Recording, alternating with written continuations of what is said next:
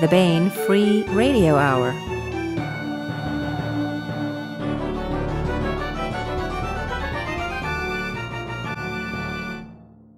On the podcast, an AI makes a life or death decision and what it would really take to make the $6 million man. Plus, we continue our ongoing audiobook serialization of Timothy Zahn's Cobra, all right now.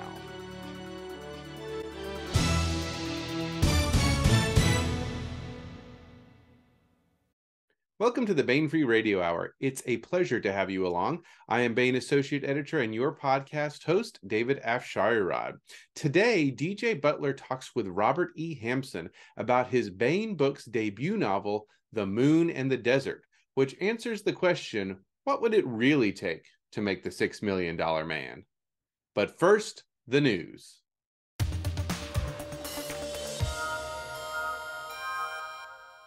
Head on over to Baen.com to check out this month's free short story and nonfiction essay. First up, we have Awakenings by Patrick Childs, a story set in his upcoming Escape Orbit novel. On board the spacecraft Magellan, Daisy, an AI tasked with commanding the ship, encounters an unexpected problem. The sole human aboard, Jack Templeton, is not in complete cryostasis. Advice from Earth is almost 13 hours away. With incomplete information, an unknowable outcome, and the clock ticking down, Daisy has her first experience in making a snap decision. And check out Robert E. Hampson's nonfiction essay, which outlines the science behind his novel, The Moon and the Desert. It's called Whatever Happened to the Bionic Man? When Martin Caidin's Cyborg hit bookstore shelves in 1972, it sparked an interest in the field of biomechanics engineering. Soon, the hit television show The $6 Million Man followed. For certain readers and viewers, the idea of melding humans with machines was too exciting to leave to fiction. People like Dr. Robert E. Hampson, inspired by the novel and series, dedicated their lives to the field. Indeed, they created it.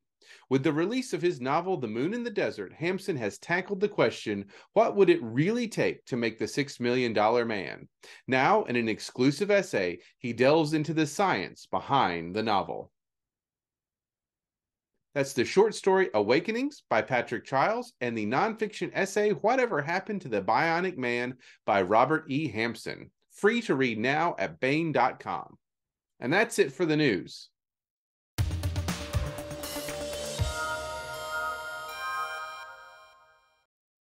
Hello and welcome. This is DJ Dave Butler. I'm here with Robert E. Hampson to talk about his new novel, The Moon and the Desert. It is out now in trade paperback and also all your favorite ebook formats, which you can get DRM free if you buy them at Baen.com, as always. Robert E. Hampson, PhD, is a neuroscientist and author. By day, he's a professor at Wake Forest School of Medicine, studying how our brains encode memory. By night, he writes military adventure and hard science fiction, as well as nonfiction articles explaining science to the general public. Robert's SF writing career began with several pieces of short fiction published in 2015. He now has 3 collaborative novels in the Four Horsemen universe, published by Seventh Seal Press, and 2 solo novels, one forthcoming in 2023 from Baen Books. That's The Moon and the Desert. He has co-edited 2 anthologies, published more than 25 works of short fiction. Dr. Hampson's scientific career has concentrated on understanding the effects of drugs, disease, and injury on human memory. As lead scientist for Brain Grade Inc., he is helping to develop a medical device to restore human memory function. He is a teacher, researcher, reviewer, scientific journal editor, and consultant. And my friend, Rob, welcome to the Baen Free Radio Hour. Oh, thank you, Dave. I really appreciate it. Yeah, we're thrilled to have you. I'd love to talk for a minute, and I want to talk to you about the book. I'm very excited about the book. I liked it quite a lot for a lot of reasons. But I am curious about the research that you do. Let me tell you how I summarized it in like one sentence to my kids, and you can say, no, Dave, that's totally wrong. I said, I believe some of the work that Rob is doing involves putting an electrode or something like an electrode into the brains of lab animals and allowing them to store memories or inducing them to store memories on these physically inserted objects, which we hope may have applications for things like Alzheimer's or other kinds of brain injuries. Now, how far off am I? You're actually pretty close. Okay. So a lot of the work that I have done, we do have to use the electrodes to get into the brain, get into the right brain areas so that we can determine what activity of the brain is associated with correct memory function. The whole idea is that we're trying to, we want to be able to restore correct memory function. Because if you think of diseases like Alzheimer's disease, but also traumatic brain injury, stroke, and those are diseases where there is a loss of memory. There's also a few disorders where there is an abnormally strong memory, such as PTSD and in drug abuse relapse. So the whole idea is a better understanding of how memory works so that we can fix it when it doesn't. And so, yes, we put the electrodes in and we are looking for the normal patterns that are there in successful memory and then trying to determine if it's possible to make that normal pattern when it's not there. Yeah. Okay. Okay. All right.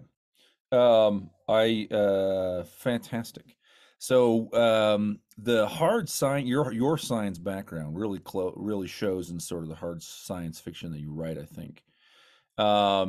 Let's talk about the setup of the moon and the desert, because one way to think about this, I would offer, is this sort of a hard science fiction retelling of an homage to the $6 Million Man. In fact, I think that's pretty.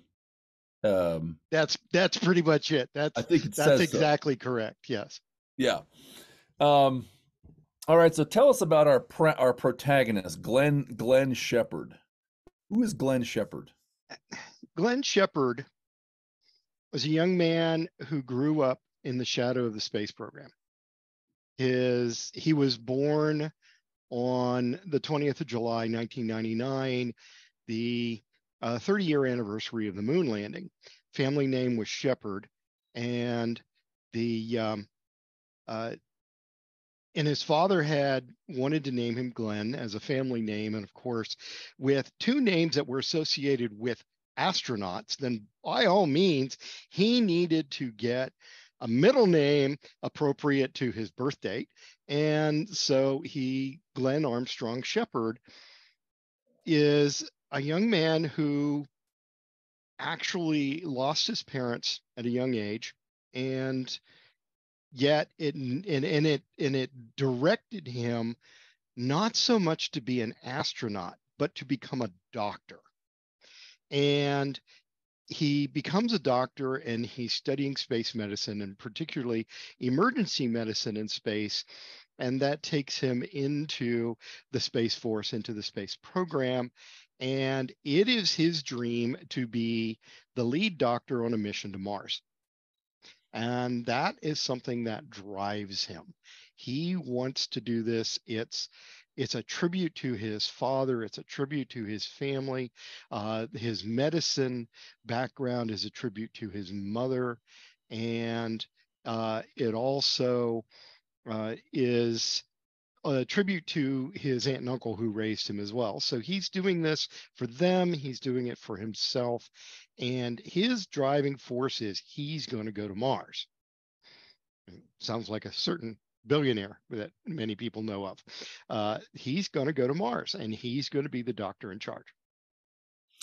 And that billionaire may not be on the screen, but maybe there's a bit of a nod to him too, right? In that, in the story. Now, it's in the 2030s. Is that right? Yes, it's actually it starts around 2039, moves into the 2040s. In the 2040s.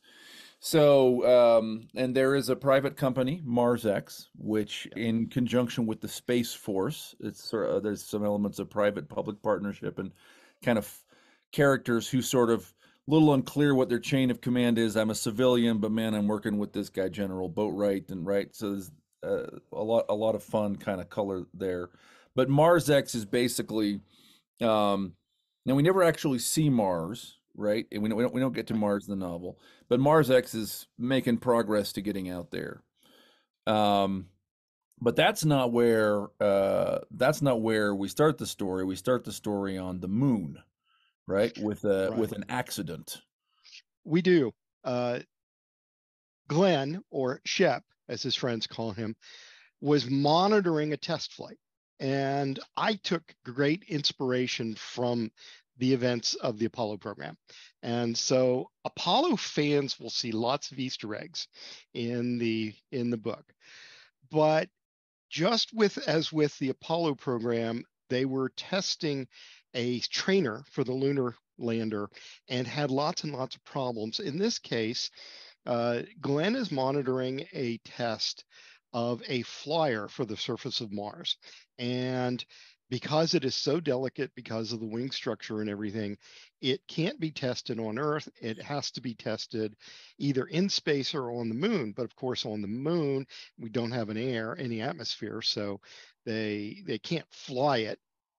And so it's being tested with thrusters and rockets to simulate how it would maneuver. And it becomes unstable and crashes and traps the pilot. Glenn is a doctor, and we will come to learn that he is driven to help people, and he cannot stand by and see an injured astronaut, an injured colleague and friend trapped and endangered. And so he goes in to pull the man out, and he gets the pilot out, and he is just about clear himself when an explosion drives him into a rocky outcrop. The result is he's got shattered legs, and he was in a fire. And people will say, how can you have a fire in vacuum? Well, if you have rocket fuels, those rocket fuels will burn. And unfortunately, that's exactly what happened in this crash. So we have Glenn with shattered legs and very, very, very badly burned arm, side of his face, his side, and everything like that.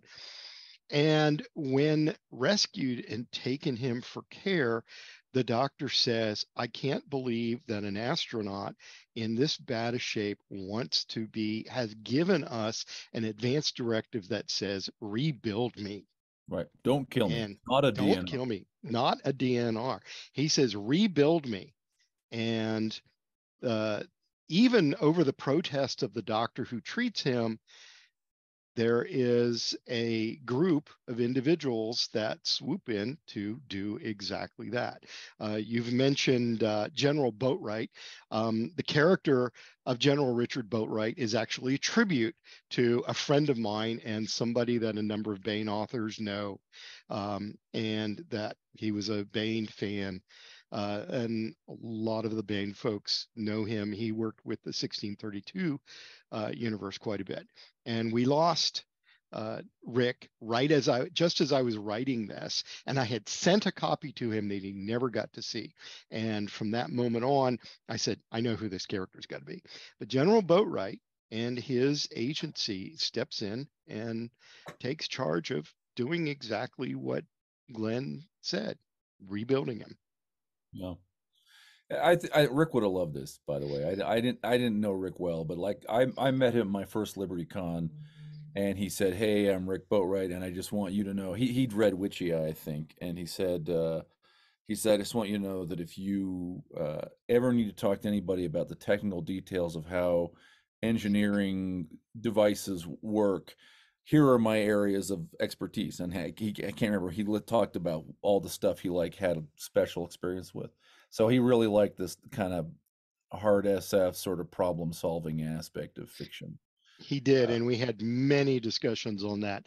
And yes, this is one of the things for me to have kept in mind as I was writing it is, would Rick like this? Is this the sort of thing Rick would have liked? And it does help when you're writing hard science fiction. Yeah, that's fantastic. So he gets 2 bionic legs. So this novel's interesting, right? It has sort of definite phases, definite acts. there's the accident, and we see in some detail the rebuilding and the reconstruction, right? Because that's part of the story, is the thought experiment that says, well, what would it really look like, right? It's one thing to make a TV show in the 80s and it's faster, stronger, smarter, right? The orange tracksuit, by the way, was a excellent bit of homage. That was a bit of fun. Yeah. I wanted.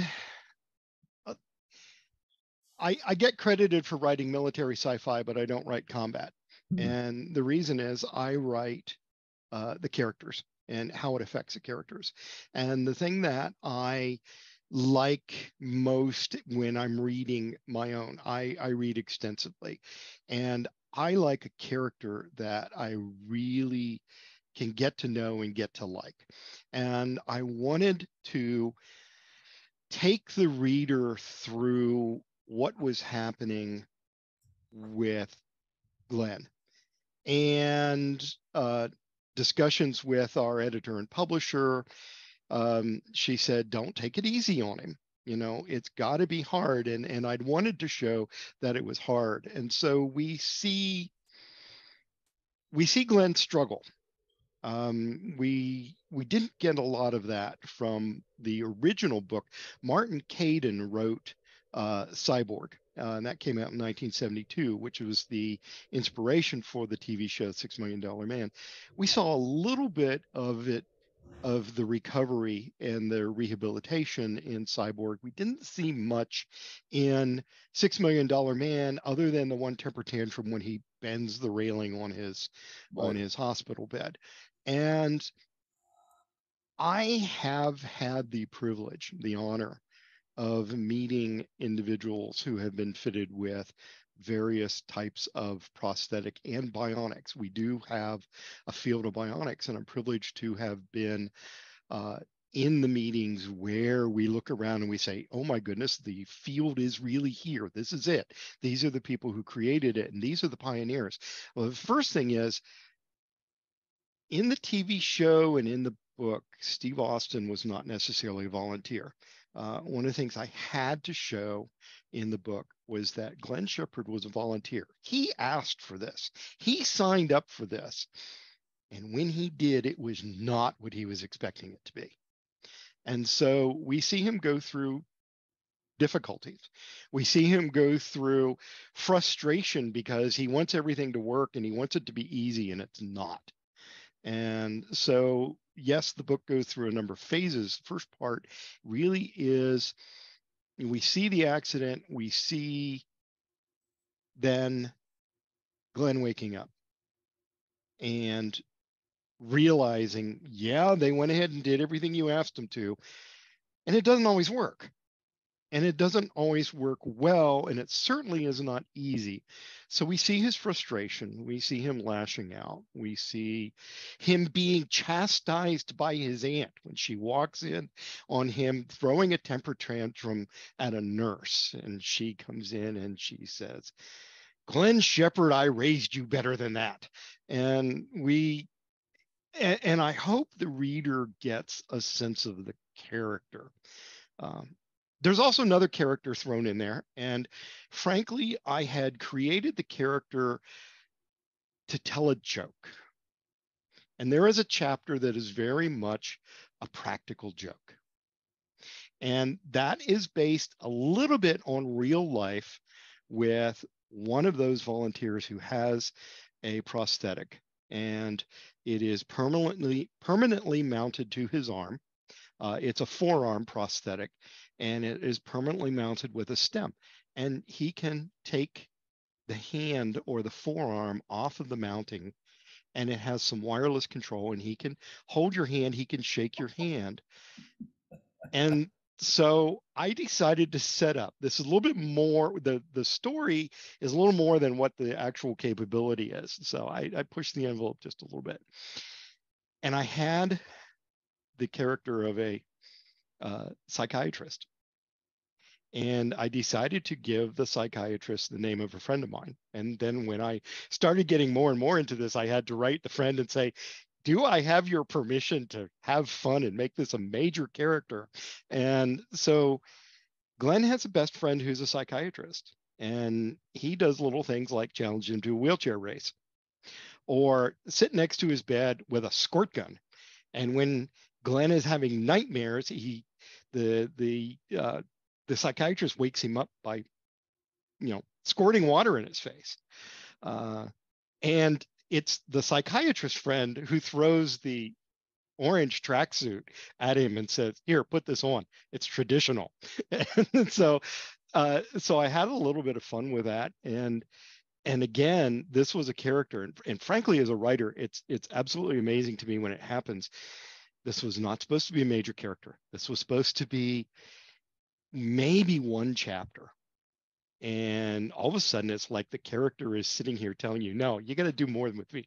You got to do more with that. You got to do more." And so we then have a person who is able to give us another view of what's going on inside the mind of this guy who is now a cyborg. He's, part human, part machine. And that can't be easy. It just can't be easy. And I just had a friend write to me and said, does this really happen with people with prosthetics? And yes, it really does. They wake up and they say, this is wrong. It doesn't work this way. It's not supposed to be this way. And that's part of what I wanted to convey. Yeah. Dr. Nick's, he's a great character. And it's, some of the challenge for Shep is physical, right? Getting the limbs to work, because he gets 2 legs, 1 arm, an eye and ear, but also internal stuff, right? Because he ends up with basically an artificial heart, or that's right, artificial, right? So right. there's physical challenge, but like you say, there's psychological challenge, right? And so we see that in some detail. I thought you were going to tell the scene, maybe this is where you were going, where there's a sort of a mandatory HR kind of briefing, and Shep detaches his detachable forearm, and it's communicating on its own to the briefer. Yes. So it's a lot of fun. I've used that scene in readings as I was working through the book and the edits and everything like that. And somebody said, "Hey, do you want to do a reading?" I go, "Okay." And I use that scene. It usually cracks everybody up. Because the other thing that I did was to try to show it from the point of view of the patients in the rehab hospital. And I do know, I have a number of military friends. I have spent some time with the different military scientific institutions and spent where we're actually working on an Air Force base.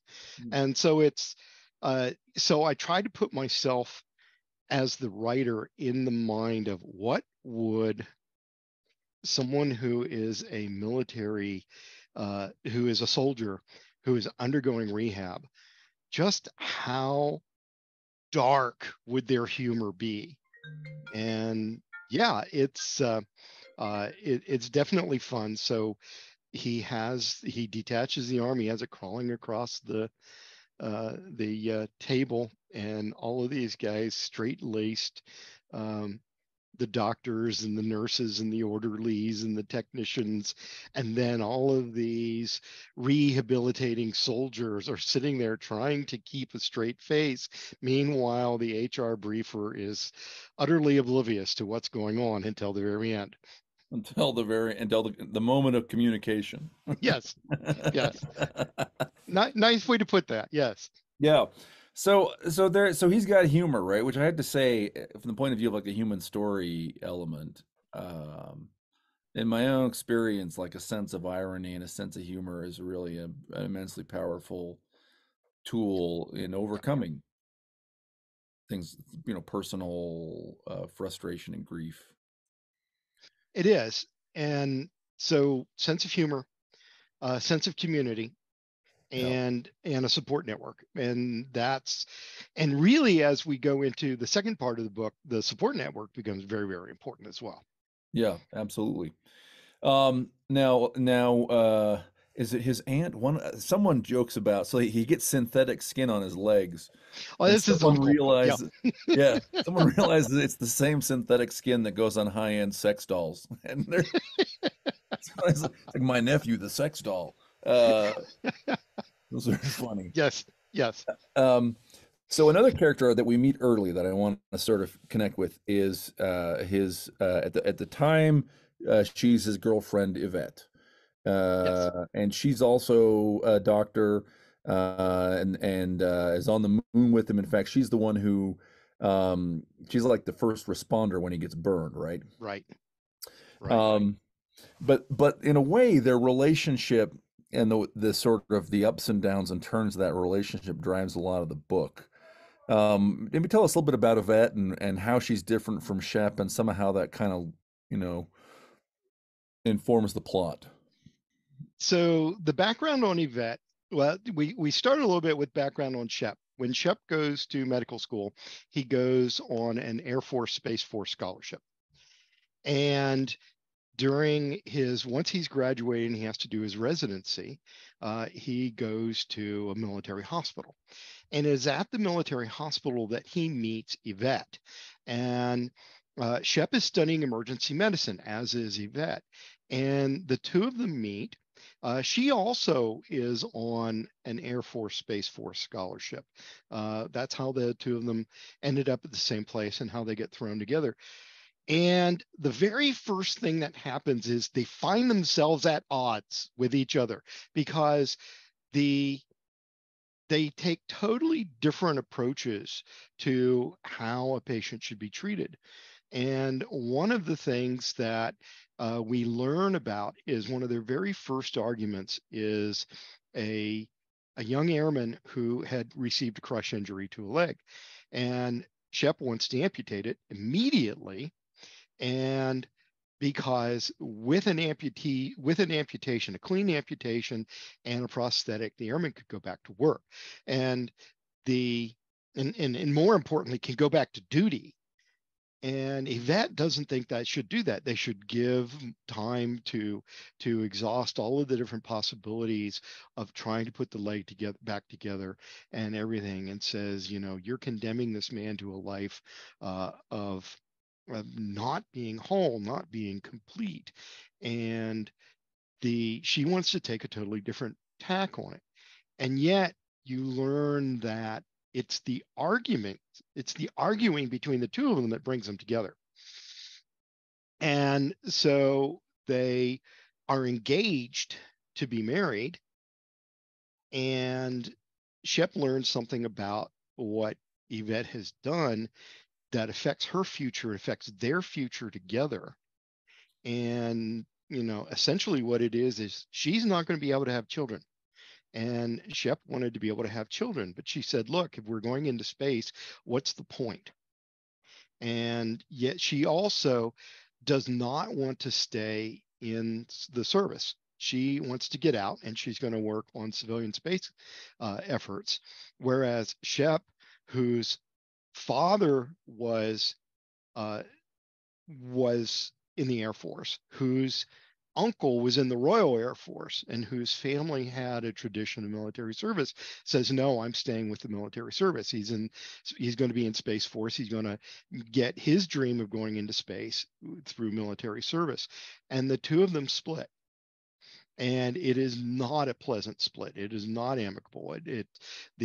Whereas the arguing before was something that they could always resolve and always get to the end of and not have it last. This one lasts. They can't resolve it. They can't fix it. And they go their bitter way. And when Shep is injured, she is the doctor on Moonbase. And yes, she went the civilian route and goes into space anyway. And here she is on Moonbase. And when Shep is injured, the rehabilitation is going to take him longer than the time interval they have until that Mars mission is going to go to Mars. And while Shep is in rehab, Yvette gets the job, and she goes to Mars in his place. Yep. And he is not going to forget that, because as far as he's concerned, everything she did, every protest she made, and by the way, she's one of the doctors who signs off and says he's not stable, he's not ready, this is too much of an emotional psychological problem for you to put him back out there. And so that makes him angry. She stole this from him, and that really drives some further action in part of the story as well. Yeah. So yeah, and this is, I mean, we're talking about sort of, so Dr. Nick is a character all the way to the end. He's Right. not present in every scene equally, but he's at the end too. And so Shep is a guy who's had a whole bunch of trauma and huge feelings to work out, and like at this moment he feels betrayed by his ex, right? Right. Like calls his competence into question, takes his job, right? So he's pretty pissed at her for Right. a good chunk of the book, right? Right. Um, so by the way, so I've noticed there are a couple or three other kind of call outs, people or places I recognize, right? So I noticed as we're heading into this kind of part two, which is basically a lot of it's in Hawaii. So it's because one of the interesting kind of arguments I think you make is, hey, actually attaching someone to this much prosthetic, and correct me if I'm reading this wrong, but like that's actually wearing on the body. He says at one point, this Right. hurts me all the time. Right. And there's a sort of conclusion that, hey, if we really were to do this to somebody, probably the most place they'd be most comfortable and powerful would in fact be space. Right. You can get all the benefits, but the lesser gravity means you're not fighting the Yep. devices attached to all your limbs. Yeah. So we see him. He goes to Hawaii, and he's preparing to go back into space. He's got a high altitude, like a space training camp. Right. But I think on the way to that, we briefly see Mike, who is a writer, and Kathy, his scientist wife. Yes, we do. We do. I Yeah. placed them in North Carolina instead of where they actually live, Yep. but we do see Mike and Kathy. There's also a call out, which friends who know me from my Dragon Con appearances and the suite Oh, parties we have. standing on the balcony smoking his cigar scene. Yes, and a certain fangirl. There is a call out to the fangirl scene, Yeah. which I wrote in there, and my wife's reading this. She says, "What's this all about?" and my mother, who proofreads all of this stuff, I have to. It's an interesting thing. As I write, I have to keep in mind that I dare not embarrass my mother when Yep. I'm writing my stories, writing my books.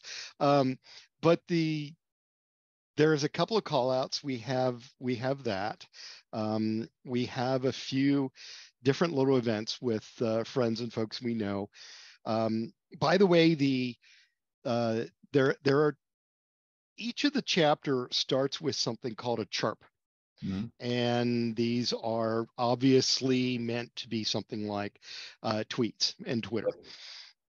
The chirps are there to help tell the story behind the story, and also to help telegraph certain call outs, like the one who says, who wouldn't want to live in space where they don't have gravity bothering them? And the person who chirps is Waldo J, which is Waldo Jones from Heinlein's story Waldo. And Waldo lived in in an orbital house, a space house, because he was unable to walk in Earth gravity.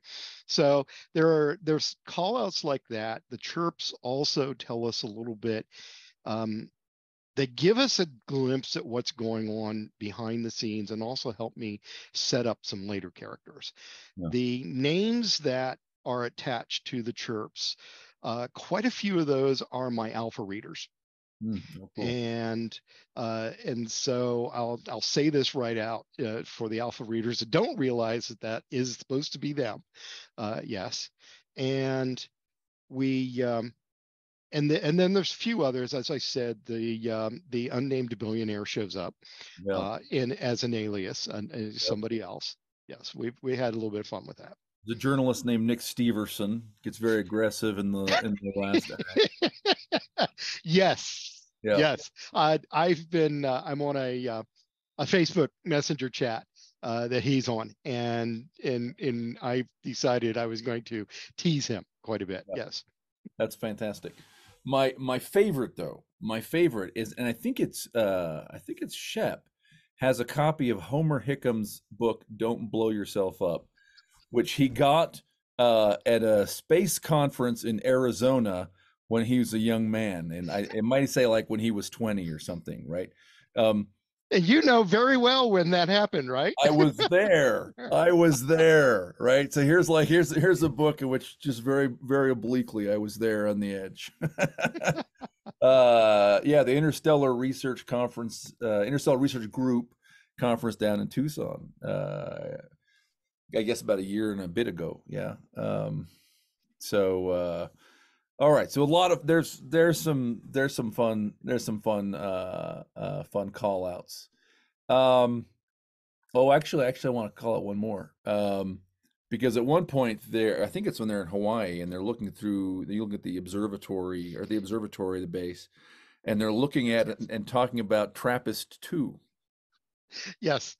I had to throw another Easter egg in there for the founder effect. Yes. Right. And so that's it, right? So if you're watching this and you have not your TRAPPIST-2, what is one of that? Rob edited a very well done, very well received anthology of stories about human colonization of TRAPPIST-2, which gets a little shout out in this book. So yes, I did shamelessly threw Easter eggs in there as well. There are, and also for anyone who has seen the HBO miniseries From the Earth to the Moon, there are many quotes that are from various episodes of From the Earth to the Moon that will show up in the book as well. Yep.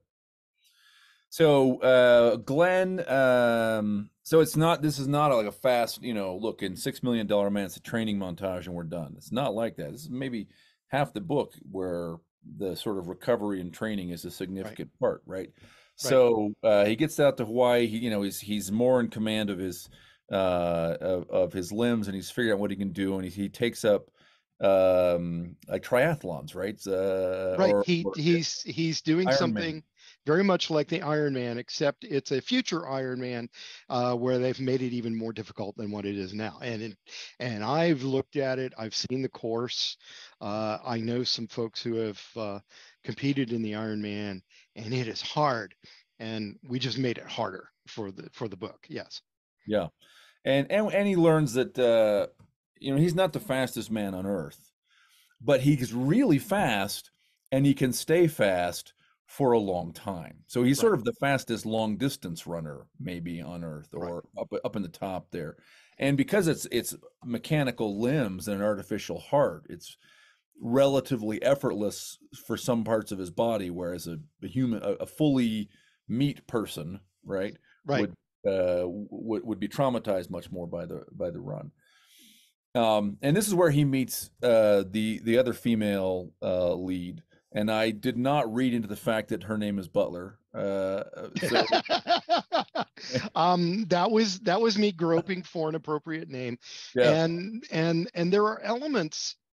There are very interesting things that a character will tell you, the author, that you did not realize when you were writing the character. No. Jennifer Butler was meant as another way to get inside Shep's head. Yeah. What is he going through? What is he feeling?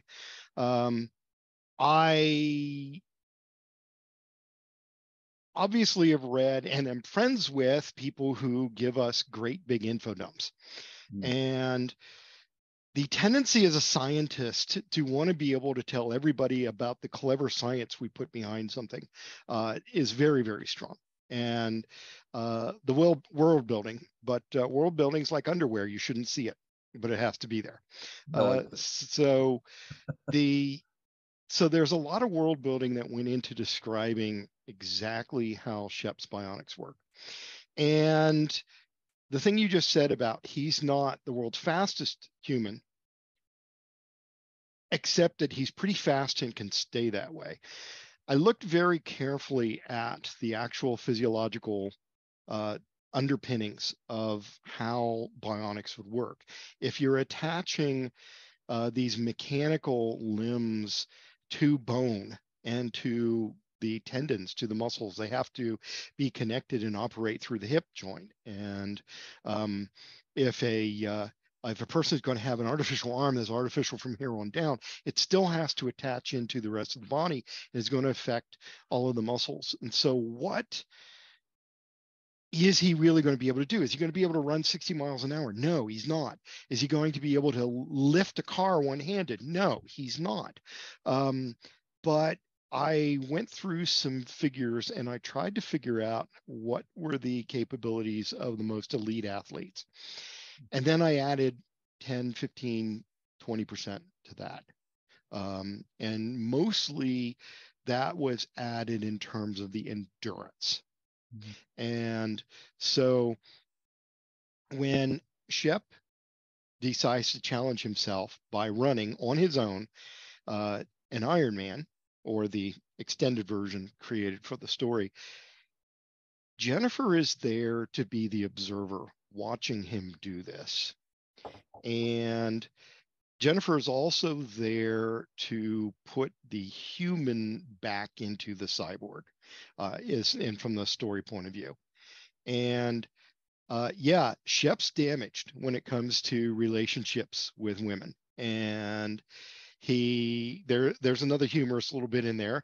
Tony Weisskopf told me I had to be hard on him, and she said, your reader's going to want to know how functional he is. And the best way to do that was actually to make it embarrassing, very, very embarrassing. And so I did. And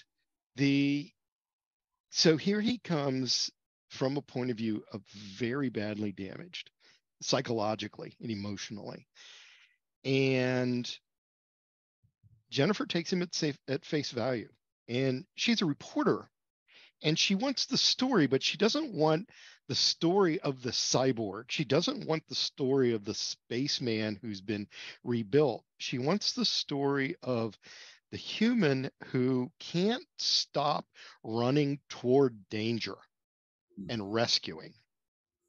And so she becomes another way to get inside his head and see what he's going through.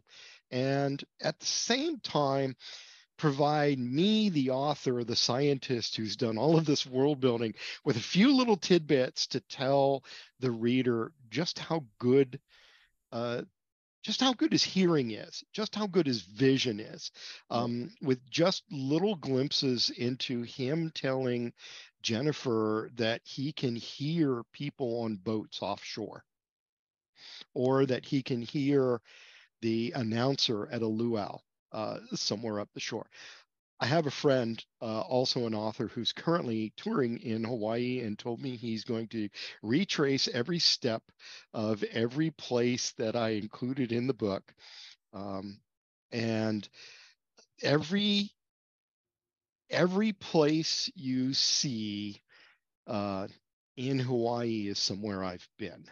And I like to do that because it's easier for me to create an entire world. I haven't been to space, so I can't create Mars as easily from the imagination of being able to create an entire place. But, the banyan tree in the center of Lahaina on Maui, and the long, straight trails through the lava fields on the Big Island of Hawaii. Those are all places I've been, I've seen, and have inspired me to actually include them in stories. I've actually included Hawaii in a number of different stories that I've worked on, simply because it's exotic, and it's, and it's something that can be used to describe.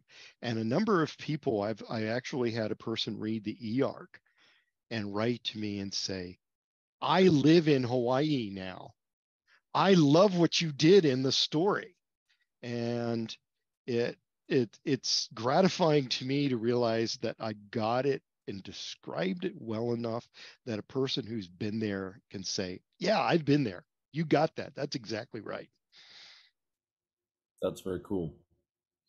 So, yeah, so Shep's damaged, falls in love. That doesn't, him falling in love does not fix his damage. He makes some bad relationship mistakes after. The sort of final part of the book, and where the arc with Yvette and everything kind of ultimately comes to fruition, or to conclusion. Jen and Shep separate. Shep goes up into space. He's training, and there's a ship called the Percheron, right? Percheron, Right. That is part of Mars X, and I think it's both Space Force and Mars X private personnel, right? And they are, and I know they're not landed; they're in space, but they're out there. Right. And you start getting erratic messages that sort of sound like things are going nuts. Some crew have died. The captain dies. Some of the messages literally sound like, I think at this point we hear that Vet has sort of taken over the ship, and she sounds like she's bonkers. Right. And there's a great so Shep is the right guy to go help them. He's a doctor, and this turns out to be a medical mystery. It's a medical thriller. What is going on? And so, right, people in the moon and the space stations are trying to think about what could be the causes. Is there bacteria in the food?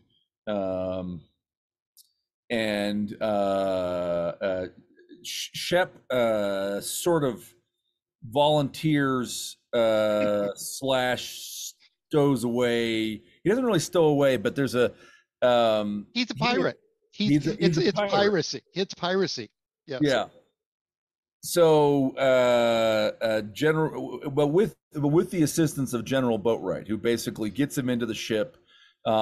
The reason why Shep is, and this kind of goes back to the earlier point, the reason why Shep and Boatwright say Shep is the guy to go do this is time, because they calculate that Shep's physical body, his enhanced body, including having an artificial heart, will allow him to sustain at 6 Gs for a longer time than an unaugmented person could.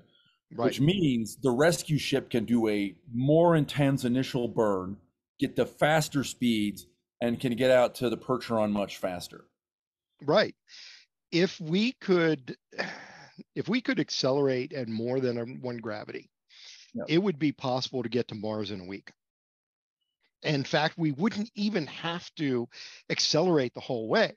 We could accelerate with 6 gravities for 10 minutes, and at 2 gravities for about a day, and then coast for 5 days and do a nice more like a 1 gravity deceleration, and we could be at Mars in a week.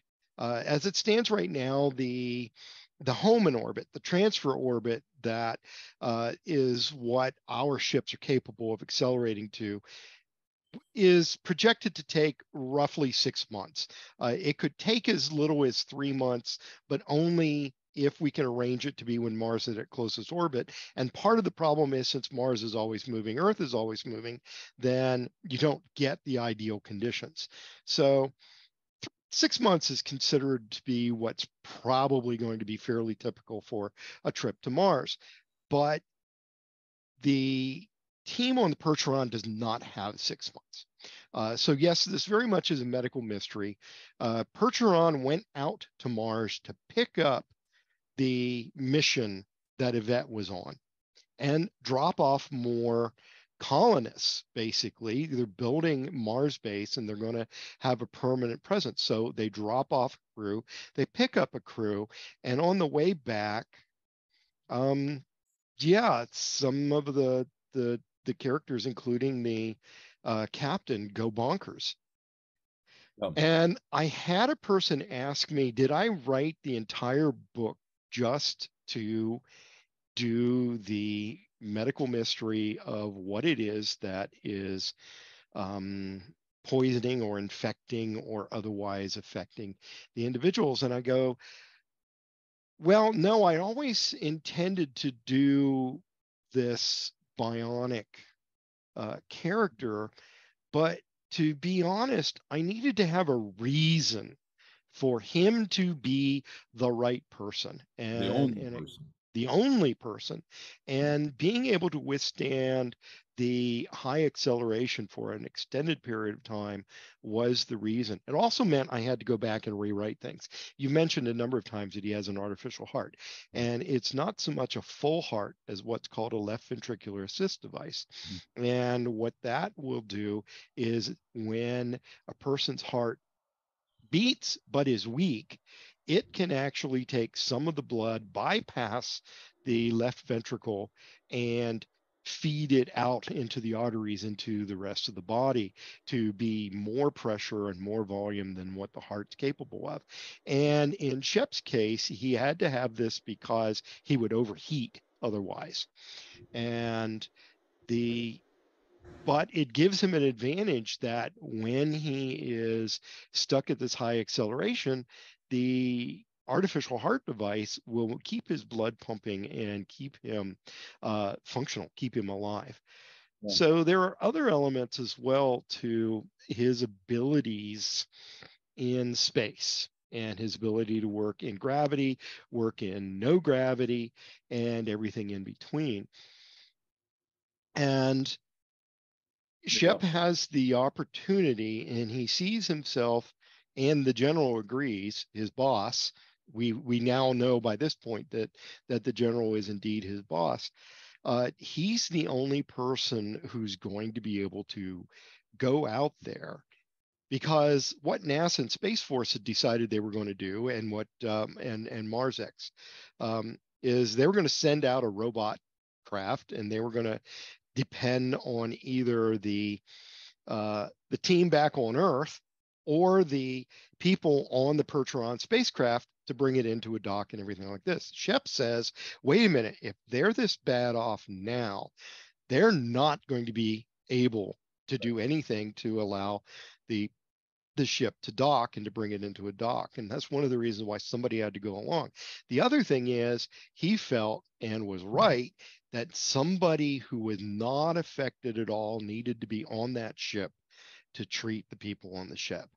And so that takes us into the part in which we do have a medical mystery, because he gets there, and frankly, every test that they had done, and that was done,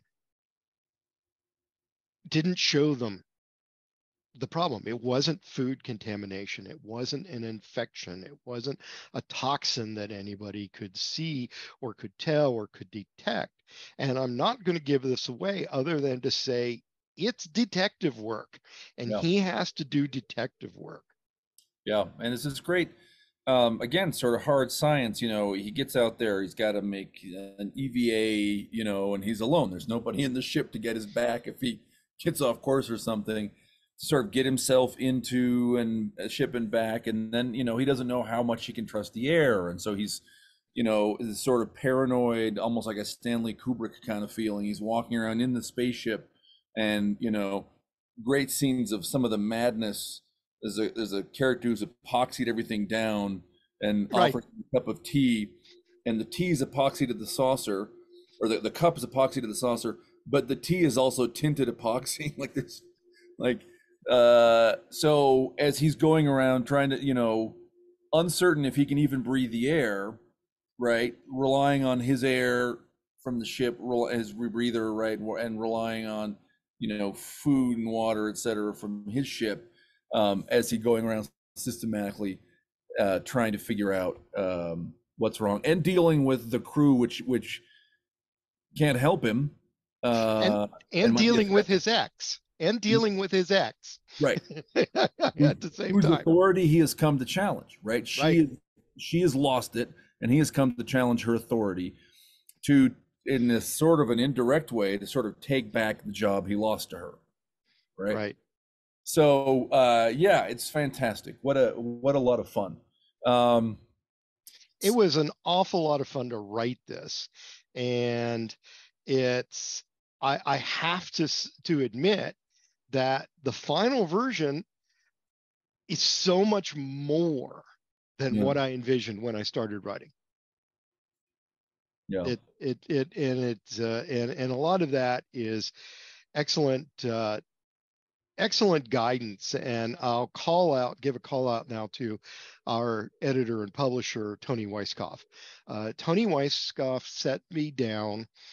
She came by my academic office, actually. All right. And we sat down at the conference room table with lunch, and the stack of the manuscript that tall, printed out, double spaced, single sided, with red marks all over it. And we sat down and we figured it out. So there are a number of things that got added. There's some of the side stories, some of the drama, some very specific considerations for the relationship with Jennifer, with the relationship with Yvette. And to be perfectly honest, the entire, part 4 of the book, the aftermath of solving the medical mystery, is a total rewrite after sitting down with Tony and talking about what we wanted to do with it and how it should go. And all of a sudden I go, oh my goodness, you're right.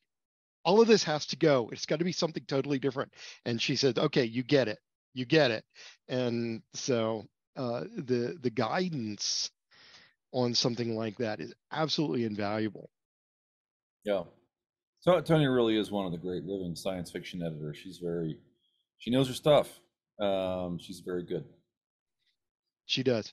And I've been inspired.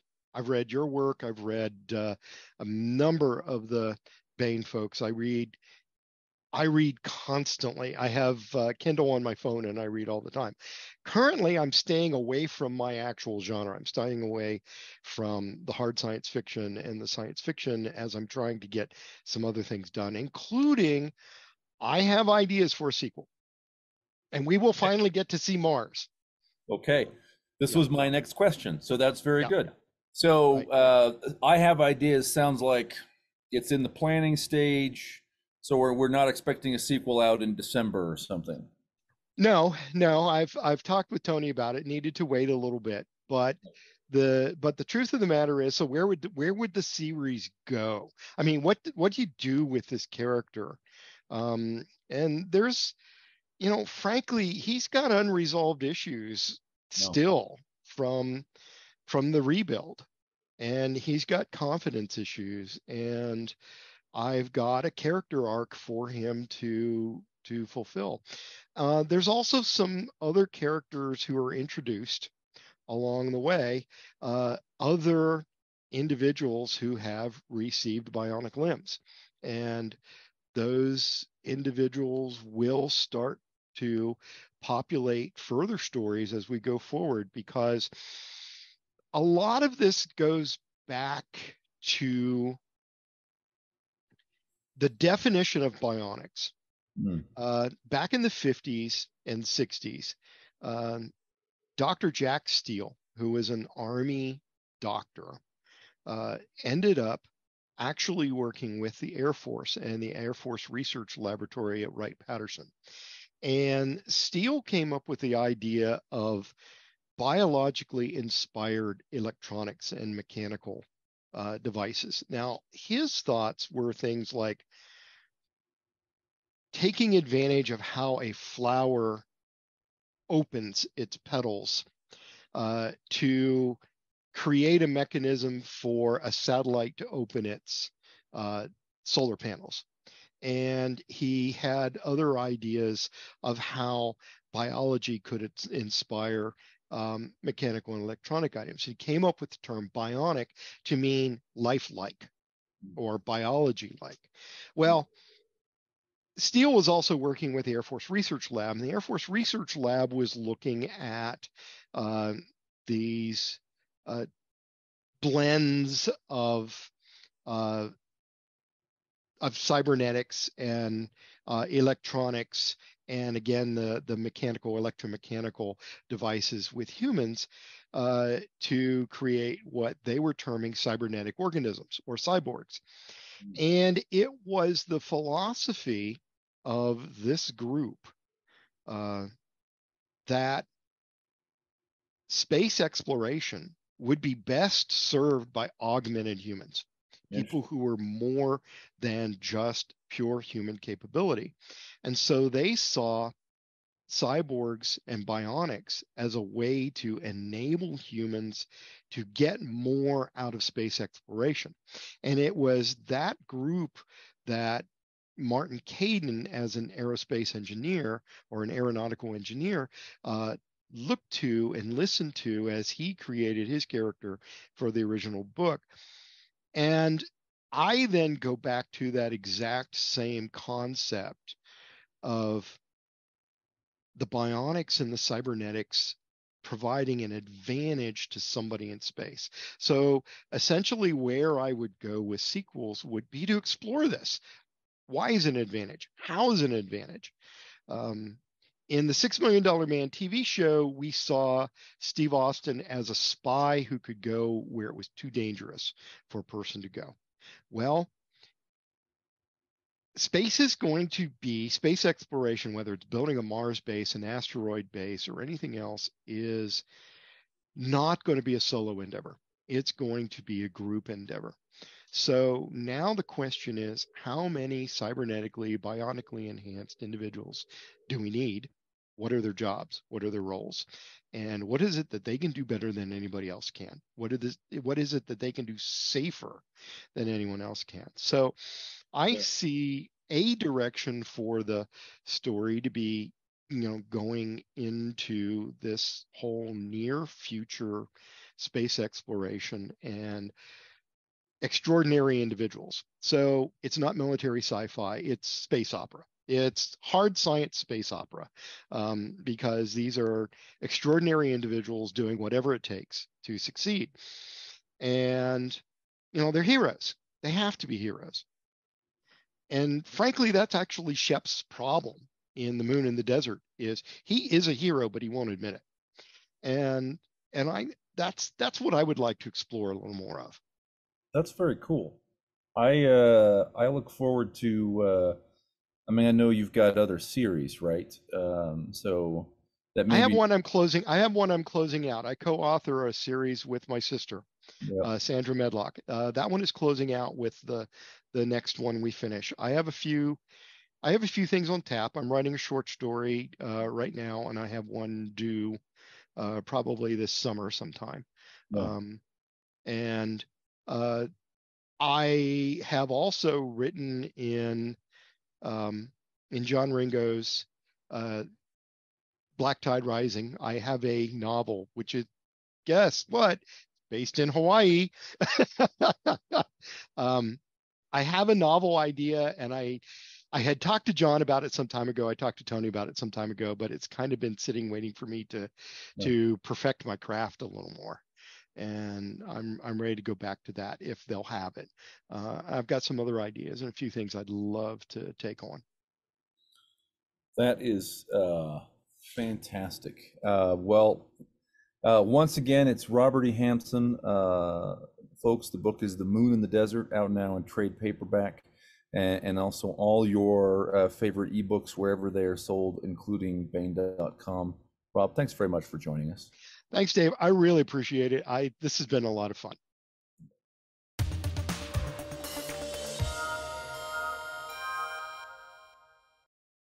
And now we bring you Timothy Zahn's Cobra. Earth's only hope was the Cobras. The colony worlds Adirondack and Silvern fell to the Troft forces almost without a struggle. Outnumbered and on the defensive, Earth made a desperate decision. It would attack the aliens not from space, but on the ground, with forces the Trofts did not even suspect. Thus were created the Cobras, a guerrilla force whose weapons were surgically implanted, invisible to the unsuspecting eye, yet undeniably deadly. But power brings temptation, and not all the Cobras could be trusted to fight for Earth alone. Johnny Moreau would learn the uses and abuses of his special abilities and what it truly meant to be a Cobra. Gwen and Jamie were already seated at a table when Johnny arrived at the restaurant. "Johnny!" Jamie exclaimed, rising for a firm handshake as he joined them. "It's been more than just a couple of years, but you see, we did finally get here to see you." It took Johnny a few seconds to track down the reference. "Oh, right. The day I left Horizon. You're looking good, Jamie." His brother grinned. "Hard but useful work. Same prescription you've been following. Let's sit down, shall we? Gwen's been trying to translate this menu for me, but I think we're going to need an expert." They sat down together and the conversation continued. And as they talked, Johnny studied the man his brother had become. Physically, of course, Jamie's transition from 19 to 35 was less of a jolt than Gwen's maturing had been. But like Gwen, there was something about him that all his tapes had left Johnny unprepared for. Jamie's teenage self-confidence had blossomed into an almost tangible air of authority and competence, an air which, almost paradoxically, had no hint of condescension to it. Accustomed to dealing with the Dominion elite, he had nevertheless not forgotten how to talk with ordinary citizens. Or else he's gone beyond even arrogance and learned how to fake sociability, he thought, and felt immediately ashamed. This was Jamie, after all, the one who'd warned him not to abandon his ethics. No matter who or what Darrell was, he could surely not have corrupted the younger man so thoroughly as to have left not even a trace of the tampering. From which it followed that Jamie didn't really know what kind of man he was working for. And if that was the case, Johnny waited for an appropriate opening, as a good soldier should, and as the meal drew to a close, it presented itself. "So when I found out Comité Darrell was going to personally supervise the whole thing here, I naturally made sure to get my bid in early to come with him." Jamie took a sip of cave. "He worked very hard to get the Central Committee to go along with the plan. I'm glad to see you're going to accept it, too." "So Darrell's got his political reputation on the line here, does he?" Johnny asked casually. A flicker of uncertainty passed across Jamie's face. "He's got some prestige at stake, but nothing quite that crucial. As far as you know, you mean." Jamie set his mug down carefully and lowered his voice. "All right, Johnny. You don't have to prod around the edges like that with me. What's on your mind?" Johnny pursed his lips. "I expect you've heard by now that we killed a berserk Gantua southeast of here today." The other nodded. "You may also know that in the 15 years we've been here, no Gantua has ever shown even the slightest aggressiveness. All right? What would you say, then, if I told you I have proof the Gantua we killed had been drugged?" Gwen inhaled sharply. Jamie's eyes narrowed. "Drugged how?" "A potent hallucinogen stimulant chemical had been sprayed over the blusser reeds near where it attacked us. That's all the Gantuas ever eat, so it was a perfect way to get the stuff into their systems." "A perfect way for whom?"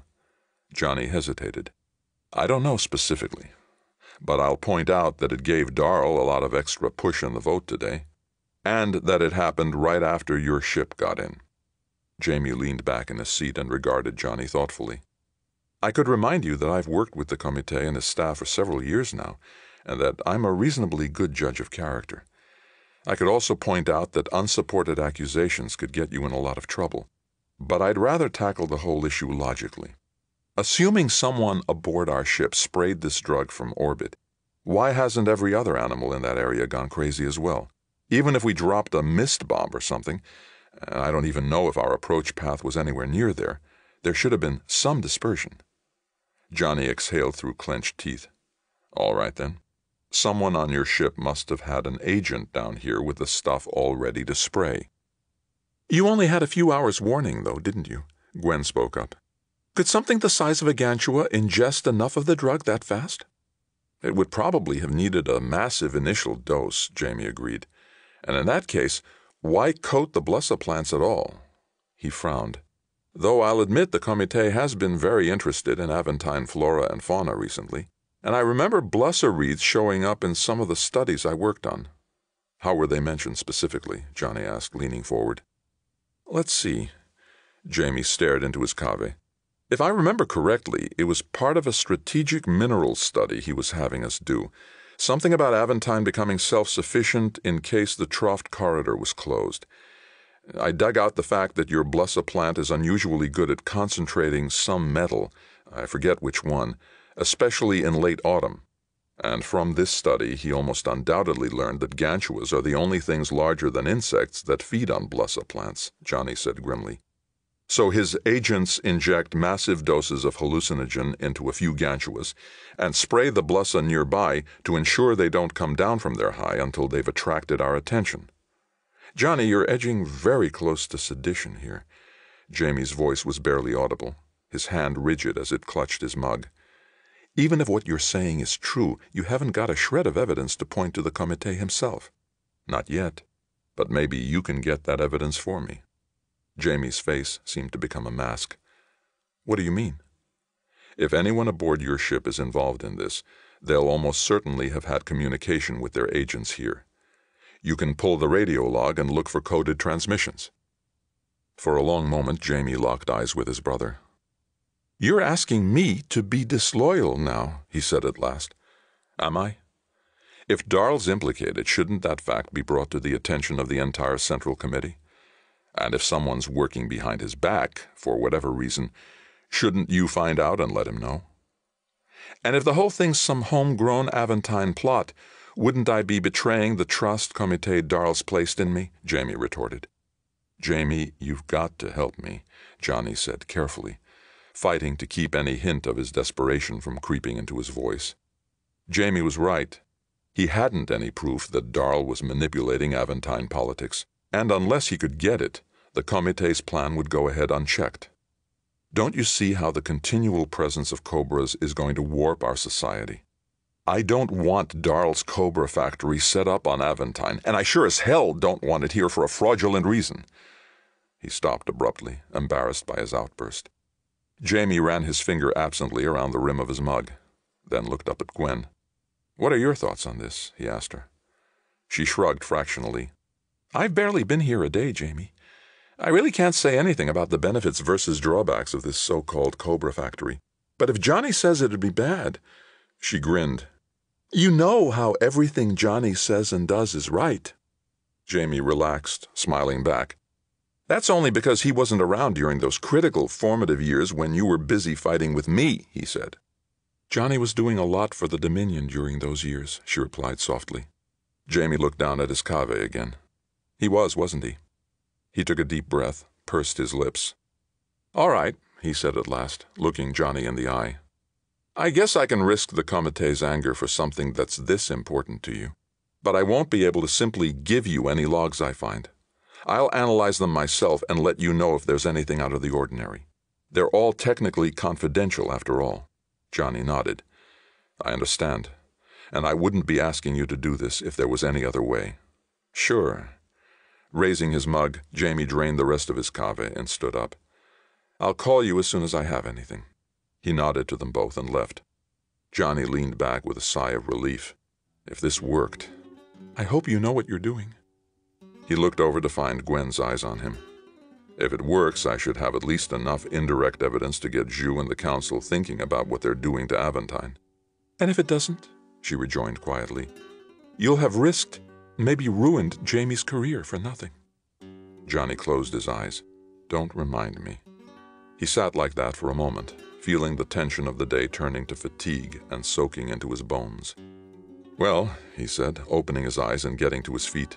What's done is done. Let me get a car to take you to a hotel for the night. What about you? She asked as they headed for the exit. I'm staying at the Dominion building office tonight, he told her grimly. It occurs to me that I've got information there that someone may think worth stealing.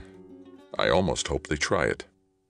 But the packet from the scientific team in Niparan was untouched when he arrived, and nothing but uncomfortable dreams disturbed his sleep. That was another installment in our ongoing audiobook serialization of Timothy Zahn's Cobra. And that's it for the podcast. Thanks as always to Audible.com and podcast theme composer Ruth Judkowitz. Praise, thanks, and gratitude to Robert E. Hampson for sitting down with us today. And good night, Tony Daniel, wherever you are. This is David Afsharirad coming to you from a soundproof bunker somewhere deep in the heart of Texas. Join us here next week at the hammering heart of science fiction and fantasy, and keep reaching for the stars.